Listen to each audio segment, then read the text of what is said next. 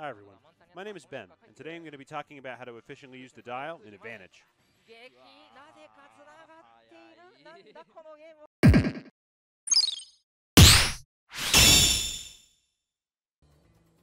One of the most drastic changes for Shulk coming over from Smash 4 is the art palette, or the dial. Before, you'd have to manually cycle arts, and then wait for the art to lock. This was very slow, and it was common for your opponent to be out of disadvantage by the time you actually changed into Smash or Buster, which meant that you had to play a lot more neutral with your risky arts. An art will activate after 46 frames after the last special input. By focusing on efficiently swapping arts during transitions, you're able to avoid one of the biggest downsides of the character, which is risking his art's negative stats in neutral. This is the Monado's power! The easiest way to switch arts quickly is to change while you're traveling in the air to your opponent. If you have to spend time drifting to them anyway, doesn't it make sense to change arts while you're waiting? This idea drives most of the thought processes that you'll see in this video. First, we'll talk about the inputs. There's two kinds of ways Shulk can jump and dial. Full hop and with short hop. With the full hop method is easy. You just hold B and jump, and Shulk will jump and open the dial. This method works great, but might send you too high if there's a platform in the way or if your opponent is short. The second way is with a short hop.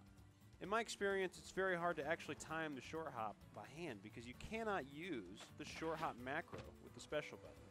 As you can see, when I try to press short hop and B at the same time, even if I just hold down both buttons, the macro doesn't happen. The full hop happens whether you like it or not, and it's because special moves don't behave with the short hop macro like the A button does. I prefer to use two jump buttons and special to force a short hop. That way I don't have to worry about holding the buttons too long, which helps me with my consistency. This is very easy with a Pro Controller because you have two face buttons set to jump by default. In fact, I use my thumb to press both of them at the same time. This is me pressing X and Y with my thumb, holding it down completely. But with a GameCube controller, you might have to settle for the full hop version because there's not really an easy way to map two jump buttons and special at the same time. The controller's just not designed for it. Next, let's talk about the applications. As you can see, even without dial storage, Shulk can easily full hop, change arts, and then land with an aerial of his choice. This is great if you want to quickly change to Buster to do a combo with his Nair, or if you want to turn on Smash Art to kill your opponent.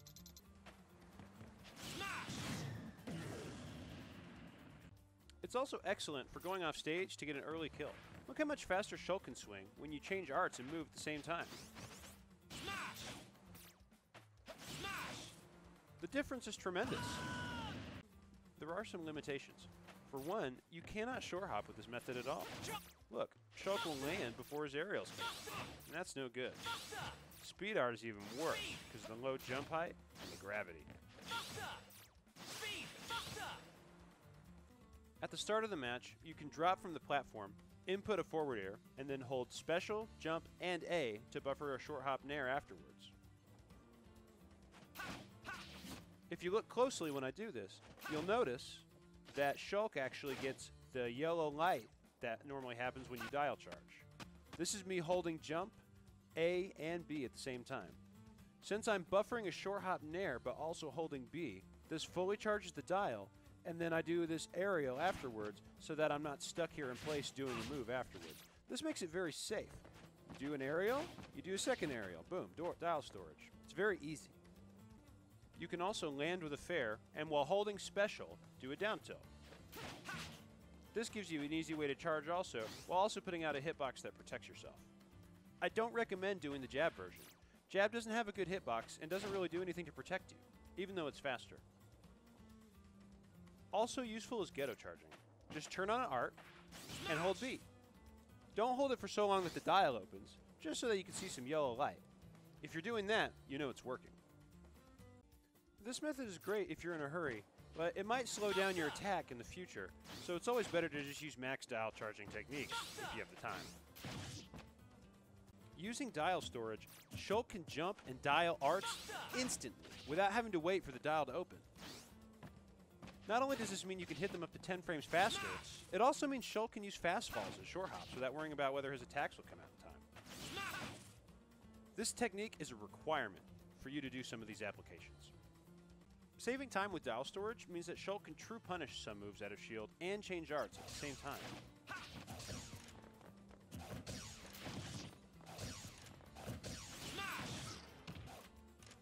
This can really let you rack up some damage quickly when someone overextends.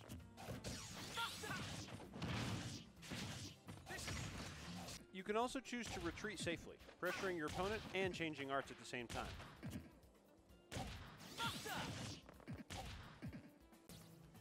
Sometimes you'll have an opportunity to punish somebody, but in Shield Art, the damage penalty makes it so that even if you get a punish, you might not really get a whole lot. Another major benefit is being able to get strong punishes when you're in Shield Art.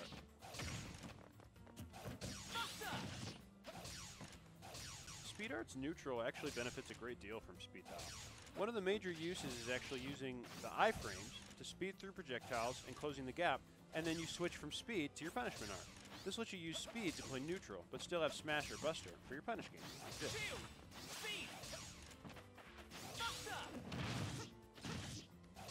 With Speed Dial, you have enough time to get out an aerial before you land on a standard platform, which can make for some interesting pressure and punishment against tall characters.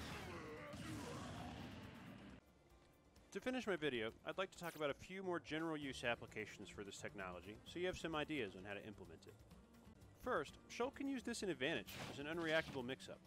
Your opponent will very clearly see if you short hop and switch to smash, but they have no idea if you're going to dial smash and swing, or if you're going to jump out there, dial smash, and do nothing. It's impossible to tell the difference between the two, but the smash change is super telegraphed, and this can kind of force your opponent to commit to a defensive option before they want to because they don't want to get hit. This can also be used to call out people who you think are trying to be stingy with some of their recovery options. If you think that they're not going to swing, you can just go out there and kill them. And because you have this ability to change to smash art instantly, it's possible. Second, you can use this as an extreme burst option in order to kill someone who's overextended. Speed art by itself isn't that threatening at 85, but when you combine it with this dial option, I'm able to get into a position to kill someone incredibly effectively. There are a lot of applications for this concept. At its core, it's just a movement technique. Moving while dialing is a fundamental aspect of playing Shulk. Please try out some of these ideas and see if you can invent your own style on top of them.